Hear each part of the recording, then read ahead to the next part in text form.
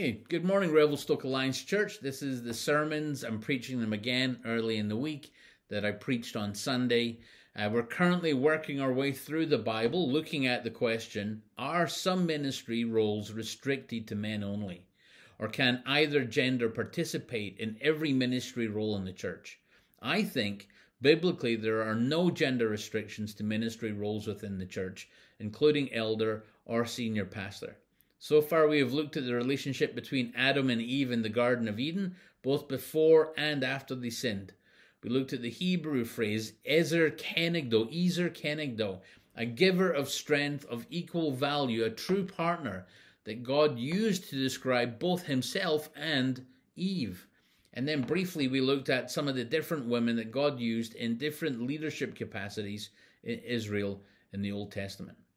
Then last week, we looked through the Gospels and saw that despite the culture at the time in Israel marginalizing educational, religious, social, and legal opportunities for women, that Jesus included women in his discipleship group and empowered them to be preachers of the gospel. This week, we're going to have two sermons, double sermon. Well, I was going to say Sunday. I preached these on Sunday, so double sermon, middle of the week, whenever you watch this. The first one, we're going to look at how women were involved in the early church. We're going to look at the book of Acts and Romans and 1 Corinthians. And then we're going to take a break and we're going to examine the verse from 1 Timothy that seems to prohibit women from preaching or leading in the church and see if we can reconcile it with the rest of the scriptures that we've read. So let's dive into the book of Acts and read about women in the early church. Now, it is definitely, most certainly true that initially the 12 main disciples of Jesus, all men, were the leading figures in the church. That point cannot be overlooked. But let's read how the church was started, day one of the church, on the day of Pentecost. Jesus had just ascended into heaven, and all of his followers gathered together in Jerusalem to wait for the fulfilling of the promise of the baptism of the Holy Spirit. Then Acts 1, verse 12 to 16 reads as follows. Then the apostles returned to Jerusalem from the hill called the Mount of Olives. It was a Sabbath day's walk from the city.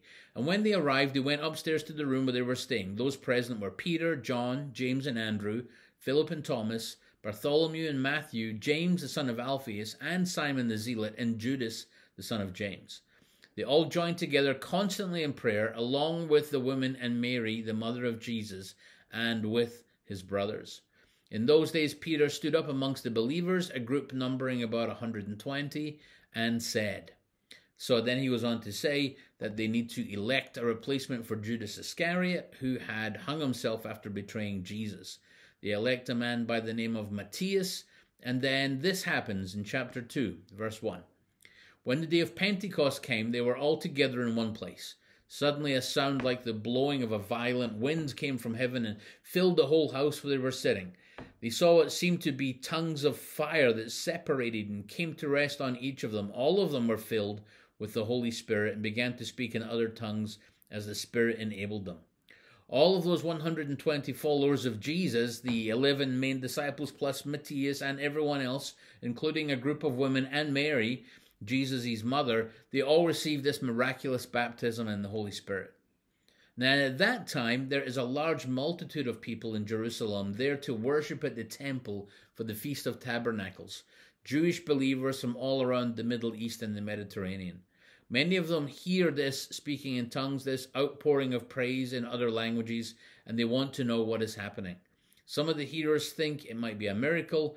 Others think that Jesus' followers are drunk, not sure what's happening. But Peter stands up and he replies, verse 14, Peter stood up with the 11, raised his voice and addressed the crowd. Fellow Jews and all of you who live in Jerusalem, let me explain to you, listen carefully to what I say. These people are not drunk, as you suppose. It's only 9 o'clock in the morning. No, this is what was spoken by the prophet Joel. In the last days, God says, I will pour out my spirit on all people. Your sons and your daughters will prophesy. Your young men will see visions, and your old men will dream dreams. Even on my servants, both men and women, I will pour out my spirit in those days, and they will prophesy. So the Holy Spirit is poured out on this brand new church. A new covenant is opened up for both Jew and Gentile, for slave and free, for men and women. All are welcome. And the Holy Spirit will give miraculous gifts to empower the church and to walk in this new covenant or New Testament. We read here that the Holy Spirit will be giving gifts like speaking in tongues and prophecy.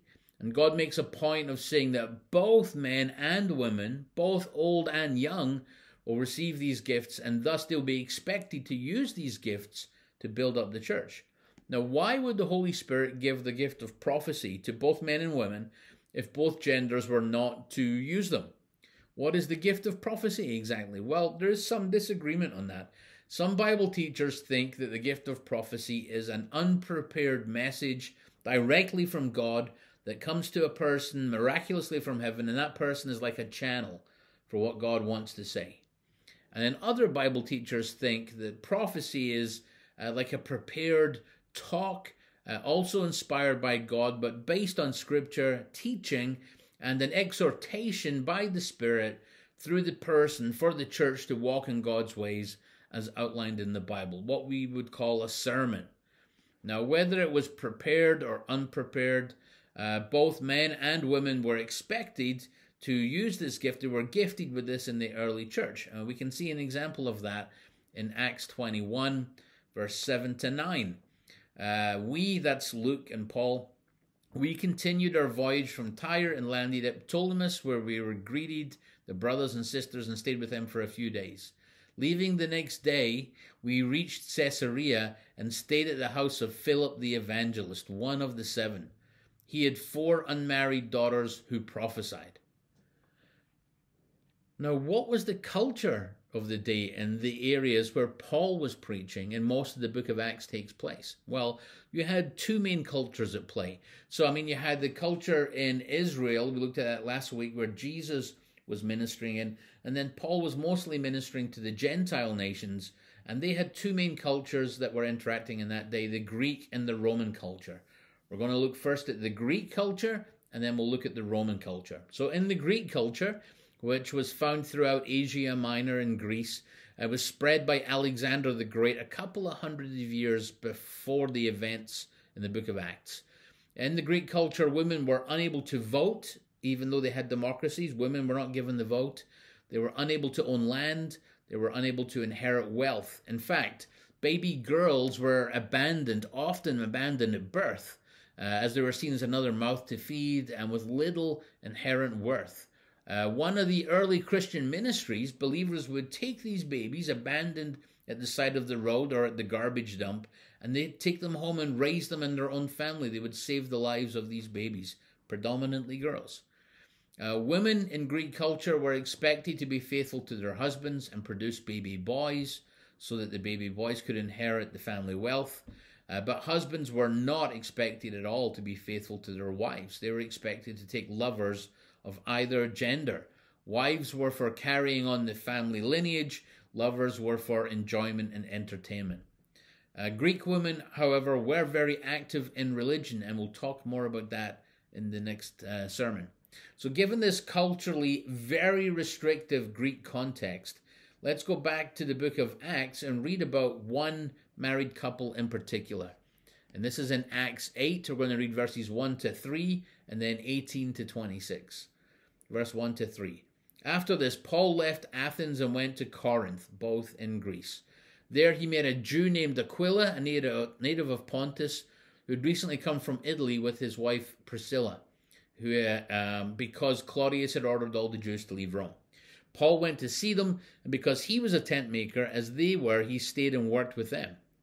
Paul stayed on in Corinth, verse 18, Paul stayed on in Corinth for some time, then he left the brothers and sisters and sailed for Syria, accompanied by Priscilla and Aquila. Before he sailed, he had his hair cut because of a vow that he'd taken. They arrived at Ephesus, where Paul left Priscilla and Aquila. He himself went into the synagogue and reasoned with the Jews. After spending some time in Antioch, Paul set out from there and traveled from place to place throughout the region of Galatia and Phrygia, strengthening all the disciples. Meanwhile, a Jew named Apollos, a native of Alexandria, came to Ephesus. He was a learned man with a thorough knowledge of the Scriptures. He'd been instructed in the way of the Lord, and he spoke with great fervor, and he taught about Jesus accurately, though he only knew the baptism of John. He began to speak boldly in the synagogue. When Priscilla and Aquila heard him, they invited him to their home and explained to him the way of God more adequately. So that was the book of Acts. Then in 1 Corinthians, chapter 16, verse 19, we read, "The churches in the province of Asia send you greetings. Aquila and Priscilla greet you warmly in the Lord, and so does the church that meets at their house." So here we have Priscilla and Aquila, a married couple, both tent makers, converted in Corinth, sailed with Paul as part of his missionary team to Ephesus, where Paul left them to teach the church. They run into a young preacher called Apollos, who knows something of the gospel, but not everything. But both Priscilla and Aquila explained to him the way of God more adequately. Literally in Greek, they corrected his theology, then sent him off as a preacher of the gospel. Then sometime later, they returned to Corinth, and they both lead the church there together with the congregation meeting in their home. And we'll see in a minute that they later ended up working in the Church of Rome as well. Now, we've read of other women, and we read of other women in the book of Acts. Mary, the mother of John Mark, who used her house as a place for prayer and meeting for the early church in Jerusalem. Tabitha, a follower of Jesus in Joppa, who was so beloved for her ministry to the poor and the widows that the church pleaded with Peter to pray for her, and she was raised from the dead. Then we have Lydia, who is a businesswoman who sold purple cloth, a pagan worshipper who was converted when Paul preached in Philippi, and she opened up her home as a missions base for Paul as he preached throughout Greece. So women held churches in their homes, women financed and supported Paul's missions, and the women taught and trained other preachers in theology and preaching. Now, when we read in 1 Corinthians, we read that the church there in Corinth and Greece, there was some strife between men and women, which was crystallized around the subject of whether women should or could wear head coverings when praying in the service. Now, I don't want to go into the intricacies of that passage today, the details of it. It is a challenging passage. If you've got questions about it, feel free to give me a call at church and we can chat about that chapter. But one thing I do want to point out in 1 Corinthians chapter 11, verses 4 and 5, it says, "Every man who prays or prophesies with his head covered dishonors his head. But every woman who prays or prophesies with her head uncovered dishonors her head. It's the same as having her head shaved." So the point I want to make today is this. Women were both praying and prophesying publicly in church. They were being used by God to both pray and prophesy. And again, prophesying, that could mean preaching. Now, if we switch from the Greek culture that, the church in Corinth were in, and look at the Roman culture, and then we'll look at the church in Rome. So Roman culture was all centered around the home, and the head of the home was called the pater familias. Now, he was not just the head of his immediate family, but he was the head of his extended family and slaves and property. He was in charge and he had to provide. The paterfamilias had to be loyal to two institutions, the Roman state and his extended family. He had the responsibility to make sure everyone in his household was a good Roman citizen, and he had the legal authority to punish anyone in his household who was not a good citizen, up to and including the power of life and death. However, women in Roman culture had more freedom than those in the Greek culture, mostly down to the necessity, because many Roman husbands were off fighting various wars as part of the Roman legion. So it was the women who were running things at home when the men were fighting in the army. A bit like how in the 1940s, many women went to work in factories in Britain and America and Canada during World War II as their husbands were in the army. So a similar kind of situation. Women in the Roman Empire were counted as citizens in their own right. They could appeal to the state if need be for legal justice. Rich women could be running their vast estates on behalf of their husbands. They could be running businesses. They could be investing. They were involved in public works throughout the city. As citizens, they had the right to own property in their own name. We have ancient Roman documents about two women, for example, who owned and ran a brick factory. Women could be scribes and secretaries to the Roman state and senate. As far as religion went, women were present at all religious festivals and often were involved as priestesses in the various gods and goddesses, often as full-time professional clergy. Women in the Roman Empire could attend public debates in the Forum, and they could also go to the Colosseum for the chariot races and the gladiator fights. In short, Roman women were under the authority of the paterfamilias, but they had far fewer legal, social, or religious restrictions than those under Greek culture. And we will see this echoed in the new church in Rome. Just listen to some of the names. We're going to read the last chapter, or some of the last chapter of the epistle that Paul wrote to the Roman church. While he was in Corinth, he wrote this letter to the church in Rome. And we're going to hear the names of people involved in running the church. Now, we don't know exactly what the various offices and roles in the Bible exactly entailed.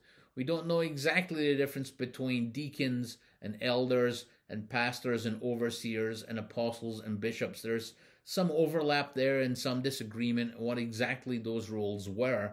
But let's read Romans 16, verse 1.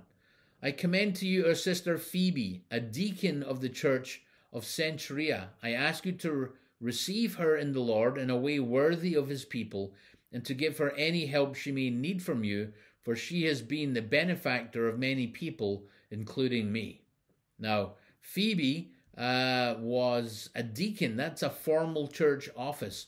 Most likely what we would call today perhaps an assistant pastor or maybe a ministry leader. She was from the church in Cenchrea, and she was the one that Paul gave the task to bring the epistle, the letter to the Romans, to the church in Rome, and read it out loud to the church. Verse 3. So we have, first of all, Phoebe. Verse 3. Greet Priscilla and Aquila, my co-workers in Christ Jesus. They risked their lives for me. Not only I, but all the churches of the Gentiles are grateful to them. Greet also the church that meets at their house. So Priscilla and Aquila, missionaries, theological instructors and church leaders, are now in Rome, and true to form, they are hosting the church at their house. Given the Roman culture, it means that basically they were leading the church in some regards. Now note that Paul calls them here co-workers in Christ Jesus. He only uses that phrase for those that are leaders in the church who were official workers in his missionary teams and church plants. So they were somehow officially working for the church. Verse 5 continued. Greet my dear friend Epanetus, who was the first convert to Christ in the province of Asia. Greet Mary, who worked very hard for you. Greet Andronicus and Junia, my fellow Jews, who have been in prison with me. They are outstanding amongst the apostles, and they were in Christ before I was. So Andronicus and Junia, outstanding among the apostles, not the 12 apostles. The apostles here is another term used by Paul, given to various people that were church planters or missionaries. So Junia and Andronicus, outstanding amongst these church planter and missionaries. The very interesting thing here is that Junia is a woman's name. There is no male version of Junia in ancient history. And she was an apostle, outstanding amongst the apostles. Just let that sink in for a moment. Verse 12. Greet Tryphena and Tryphosa, those women who work hard in the Lord. Greet my dear friend Persis, another woman who has worked very hard in the Lord. This phrase that Paul uses, worked hard in the Lord, it's Paul's term for having done ministry in the church, having built up the church.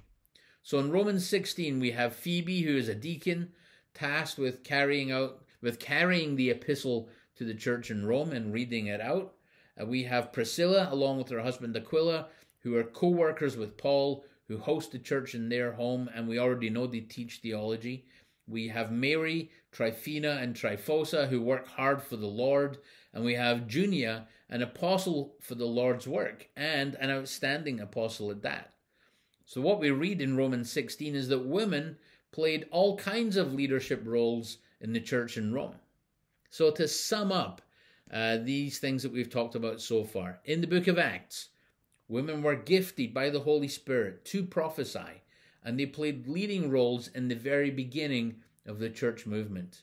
Priscilla, along with her husband Aquila, is a missionary She hosts and leads churches in her home, and she teaches theology to Apollos. In Corinth, which is a very restrictive Greek culture, women are encouraged to pray and prophesy publicly in the worship meetings, even though the culture would have frowned on that. And in Rome, the less restrictive Roman culture, women were deacons, co-workers, church planters, church leaders, and even apostles. So at this point, we're going to just take a little break, a little pause. You can pause to just kind of take in all that information. On Sunday, we had a little break in between, and people went and grabbed a coffee. And then we're going to come back, or in part 2, we're going to reconcile all that we've learned so far from Old Testament, from the Gospels, from the New Testament, because there is an equally God-breathed, inspired by God verse that the Apostle Paul wrote that seems to say the exact opposite of everything that we have read so far. And that is 1 Timothy 2 verse 12. I do not permit a woman to teach or to assume authority over a man. She must be quiet. So 1 Timothy 2:12. So take a pause, have a cup of tea, cup of coffee, grab a cookie, walk around the block, whatever you got to do, and then hit play again, and we'll continue with the next part. All right, see you then. Hey, Revelstoke Alliance Church, welcome to the final concluding part of our sermon series called We Are All One in Christ. And we're going to start off with the verse in 1 Timothy 2 verse 12.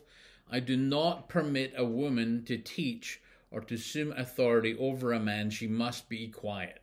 So how does this verse, this inspired, God-breathed part of Scripture tie in with everything that we've been learning in the past 3 weeks? Well, let's break it down.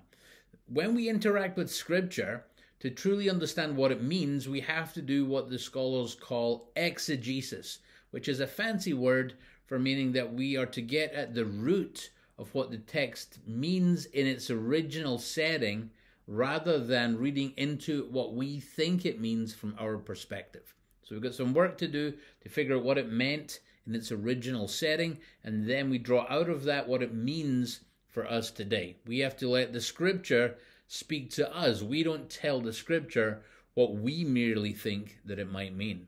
So how do we go about doing that? How do we work out what any passage of the Bible actually means? Well, I'll take you all through the process that I use before I preach any sermon. So we start off by looking at the context of the passage.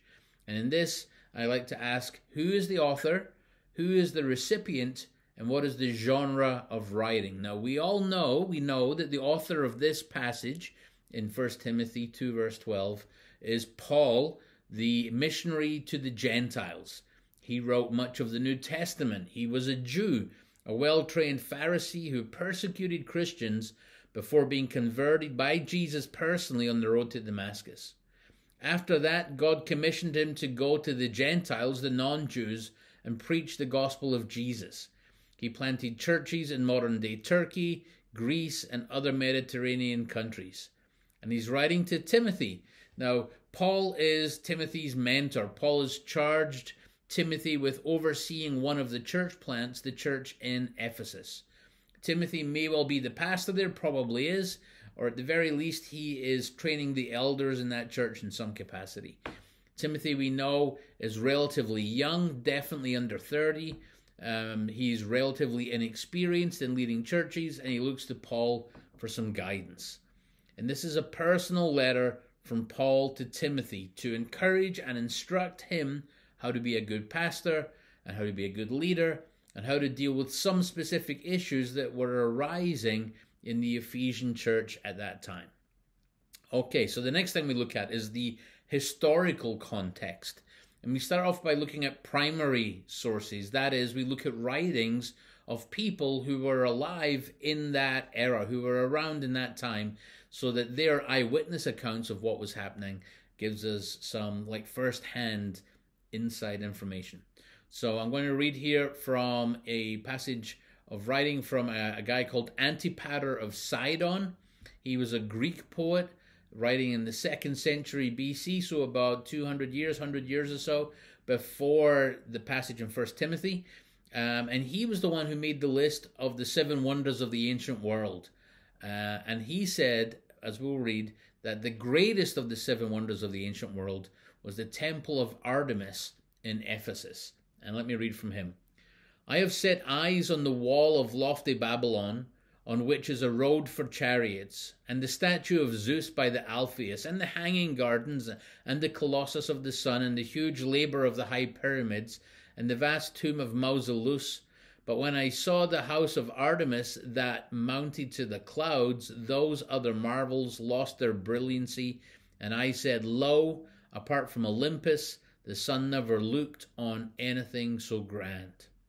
So in his opinion, in Antipater's opinion, the temple of Artemis at Ephesus was greater than the hanging gardens of Babylon or the walls of Babylon or even the Great Pyramid of Giza. You see, in Greek mythology, the birthplace of Artemis and Apollo was in a grove called Ortygia. And according to Strabo, the Greek philosopher and historian, who lived in the first century, kind of right in that period, first century before Christ and into the first century after Christ, the Ephesians identified an area near the city with the same name and claimed that that was the site of the goddess Artemis's birth. Strabo goes on to say that Artemis was the mother of the all-women warrior tribe called the Amazons, and that's the same myth that Wonder Woman is based on. So this was all centered around Ephesus. And we see this devotion to Artemis in the book of Acts when Paul first preached in Ephesus. And this is Acts 19, verse 23 and onwards. About that time there arose a great disturbance about the way. A silversmith named Demetrius, who made 3 silver shrines of Artemis, brought in a lot of business for the craftsmen there. He called them together along with the workers in related trades, and he said, you know, my friends, we receive a good income from this business. And you see and hear how this fellow Paul has convinced and led astray numbers of people here in Ephesus and practically the whole province of Asia. He says that gods made by human hands are no gods at all.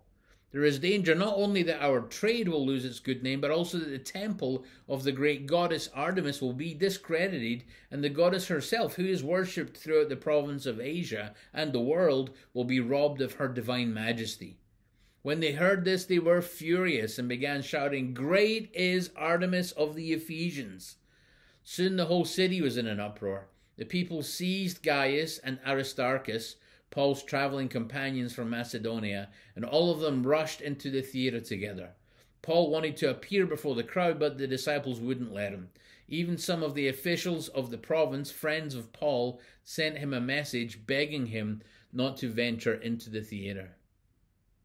Now, additionally, archaeology of the site of the Temple of Artemis has found hundreds of statues and idols of Artemis, or as the Romans would call her, Diana. And I posted a picture up on the overhead projector thing on Sunday.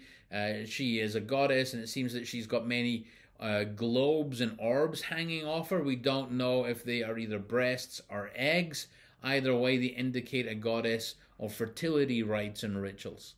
So that's the primary source. We've got the scripture in Acts, we have Strabo, and we have Antipater. Now we look at secondary sources for context. We consult modern historians specializing in ancient Greek culture, and we find out that the cult of Artemis was led by a professional all-female clergy who worshipped Artemis as the goddess of fertility and safe childbirth, amongst other functions. The temple dimensions were 377 feet long, 151 feet wide, 40 feet high, made entirely out of white marble, held up by 127 solid marble columns gilded with gold and silver. And the entire temple was filled with renowned Greek sculptures and other works of art. Its sacrificial altar alone was so big it could hold over 100 animals at once.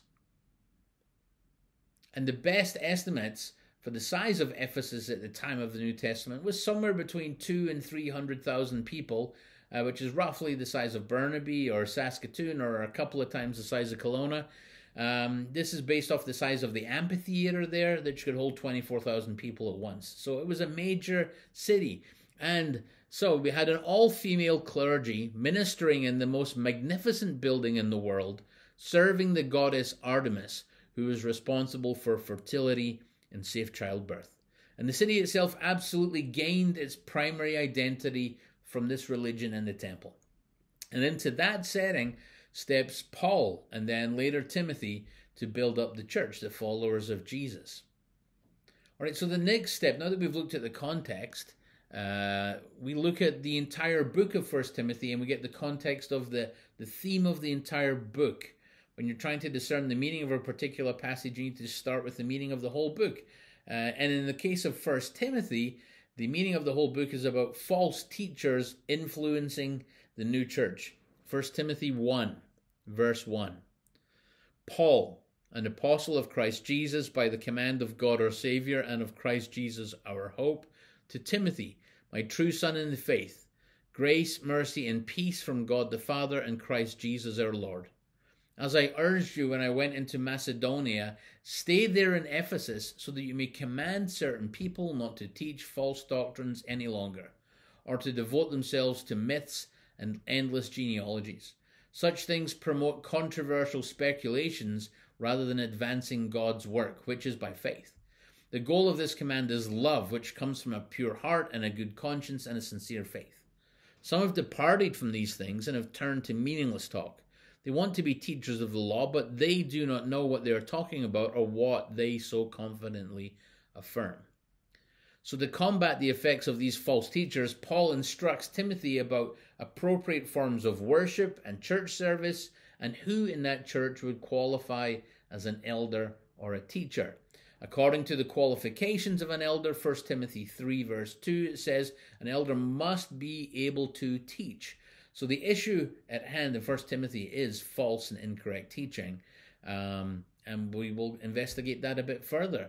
Now, do we know any of the specific points of this false teaching in Ephesus? Well, Paul says in 1 Timothy 4 verse 1 that the false teaching is demonic in nature, that false teachers are hypocritical liars, they forbid people to marry and to abstain from certain foods. False teaching results in unhealthy arguments, in friction, in malicious talk, and evil suspicions. False teachers often do it for money. Specific sources of false teaching in that church at the time, 1 Timothy 5 verse 11 talks about the source of that false teaching. Verse 11, as for younger widows, do not put them on such a list, for when their sensual desires overcome their dedication to Christ, they want to marry. Thus they bring judgment on themselves because they have broken their first pledge. Besides, they get into the habit of being idle and going about from house to house, and not only do they become idlers, but also busybodies who talk nonsense, saying things they ought not to. So I counsel younger widows to marry, to have children, to manage their homes, and to give the enemy no opportunity for slander. Some have in fact already turned away to follow Satan. Then 2 Timothy 3, it's the second letter that Paul wrote to Timothy about similar subject matter.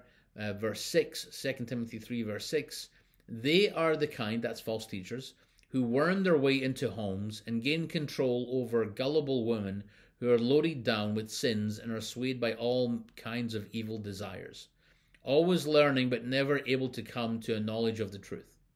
Just as Jannes and Jambres opposed Moses, so also these teachers oppose the truth.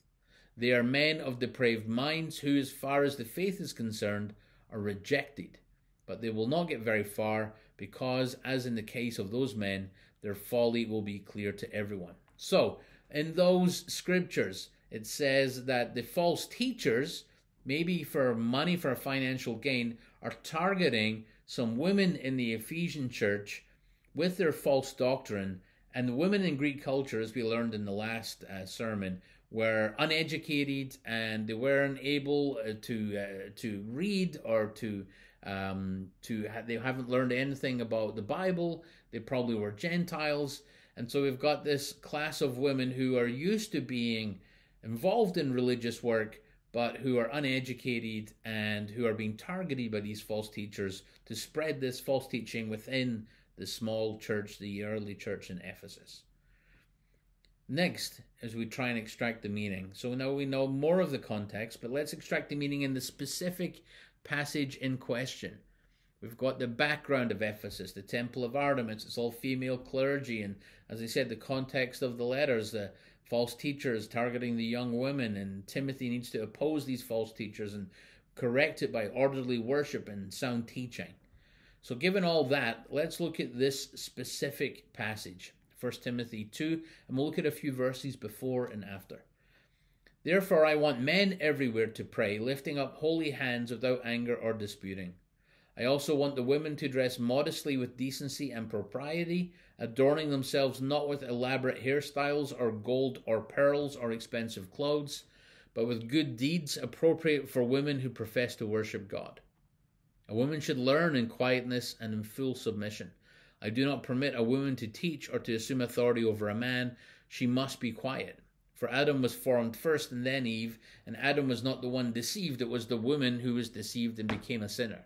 But the women will be saved through childbirth if they continue in faith, love, and holiness with propriety.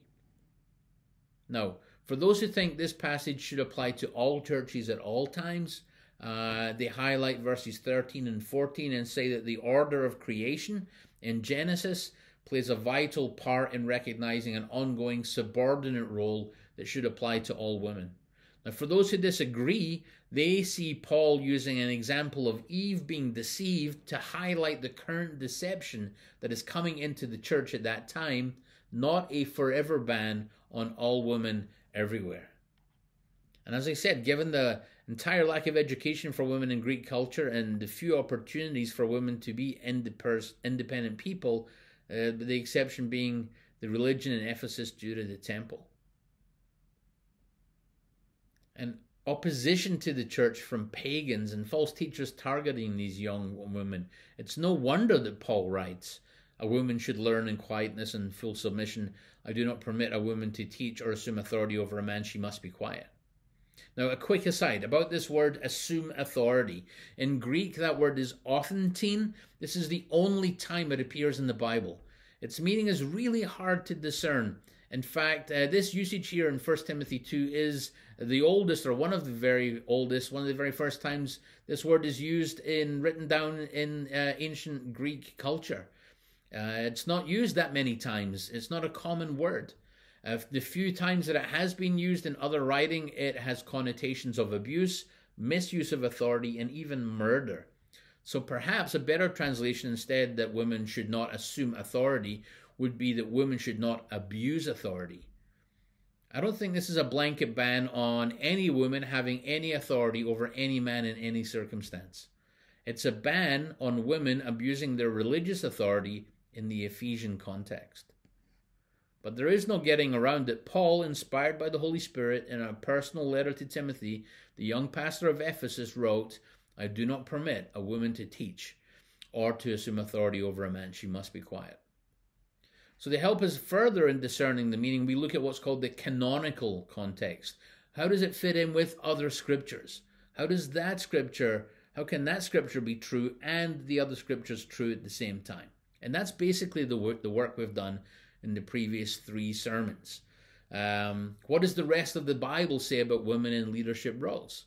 How does this fit in with the rest of Paul's epistles, with the rest of the New Testament, with the rest of the whole scripture? Well, we saw that Paul encouraged women to pray and prophesy out loud in 1 Corinthians. We saw that Paul encouraged women in all kinds of leadership roles in the church in Rome. Women were present at the day of Pentecost, and the Holy Spirit gave them gifts of prophecy too. Jesus reached across all kinds of gender boundaries, the Samaritan woman at the well. Jesus had female disciples, Mary sitting at his feet.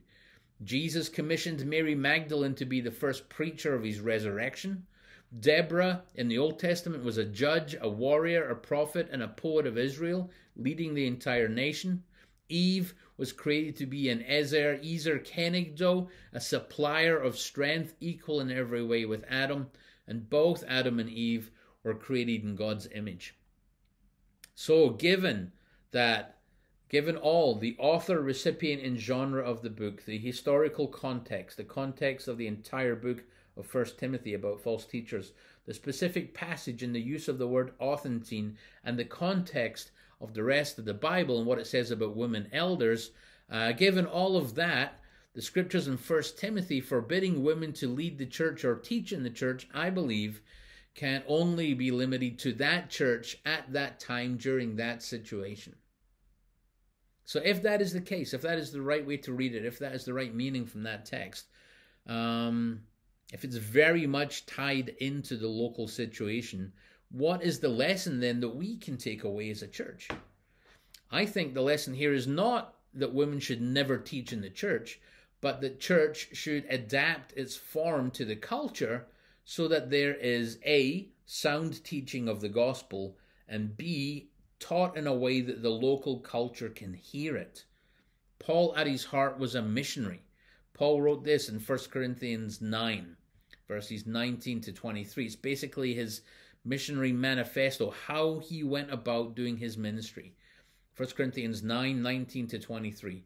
Though I am free and belong to no one, I have made myself a slave to everyone to win as many as possible. To the Jews I became like a Jew to win the Jews. To those under the law I became like one under the law, though I myself am not under the law, so as to win those under the law. To those not having the law I became like one not having the law, though I am not free from God's law, but I am under Christ's law, so as to win those not having the law. To the weak I became weak, to win the weak. I've become all things to all people, so that by all possible means I might save some. I do all this for the sake of the gospel, that I may share in its blessings. In other words, Paul did whatever it took for the gospel to be heard. The message was unchangeable, but the means were always flexible. He quoted Greek philosophers when he was preaching in Athens, but he quoted Old Testament prophets when he was preaching to the Jews in the synagogue. And after arguing successfully with the rest of the church that Gentiles do not need to be circumcised in order to follow Jesus, he turns around and had Timothy circumcised so that Timothy would be accepted in the Jewish synagogues to preach the gospel.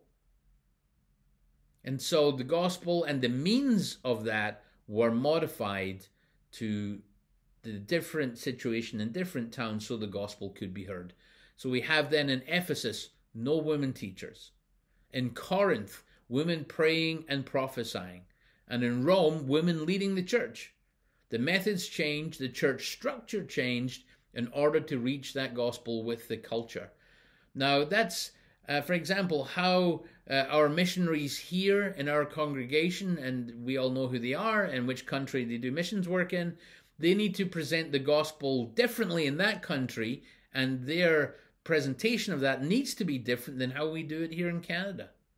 If you were to send missionaries to the Taliban, to Afghanistan today, I would argue that for the gospel to be heard, if you sent a married couple, Priscilla and Aquila, and if they went to the Taliban in Afghanistan today, for the gospel to be heard, Aquila, the husband, he should be doing all the preaching.